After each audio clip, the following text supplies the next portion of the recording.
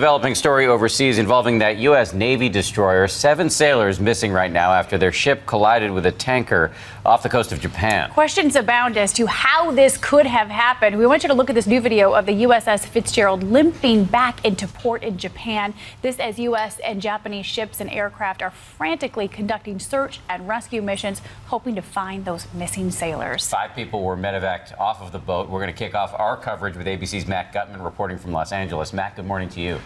Hey, good morning, Dan and Paula. Hard to overstate how serious an incident this was. Now, the Navy is still searching for those 7 missing sailors. They have multiple search planes scouring the water, but because of the damage that you just saw is so severe, it's also possible those sailors could still be in the wreckage on board.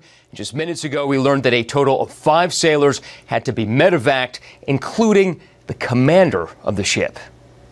This morning, the USS Fitzgerald has been tugged back to port, but at least 7 sailors remain missing.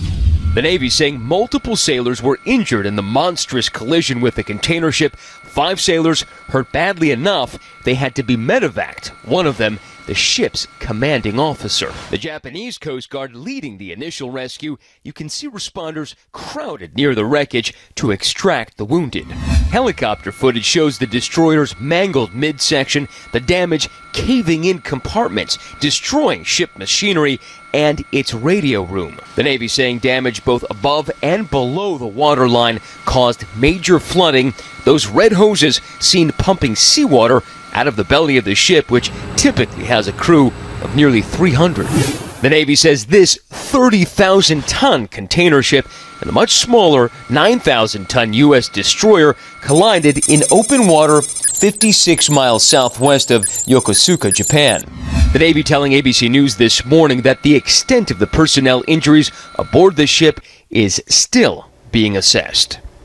Now, there are 2 major questions going forward. Which of the ships had the right of way? And perhaps a bigger issue that even though it was the dead of night, how did a ship with some of the most sophisticated radar and sonar on the planet neither see or manage to avoid something the size of a small island bearing down on it? Dan, Paula. Yeah, those are some questions we're going to be addressing in just a moment. Matt Gutman, thanks for your reporting this morning. And joining us now from Washington is retired Marine Colonel and ABC News contributor Steve Ganyard. Steve, good morning to you. And you just heard Matt's question, the most glaring one that we all have. These ships aren't traveling swiftly. They're on one another's radar. How could a collision have happened?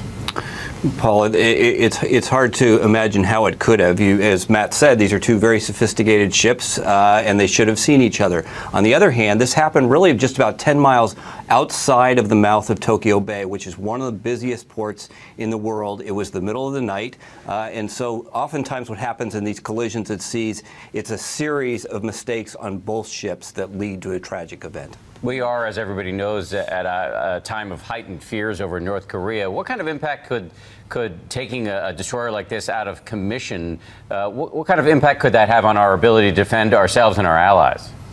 Dan, the Fitzgerald is one of the most sophisticated ships in the U.S. Navy. It has a special radar and a special set of missiles that it could actually intercept exoatmospherically in space any kind of North Korean missile that may be shot at Japan or South Korea or U.S. bases in the region. So the Navy's going to want to backfill this very quickly because the Fitzgerald is going to be out of service for a long, long time.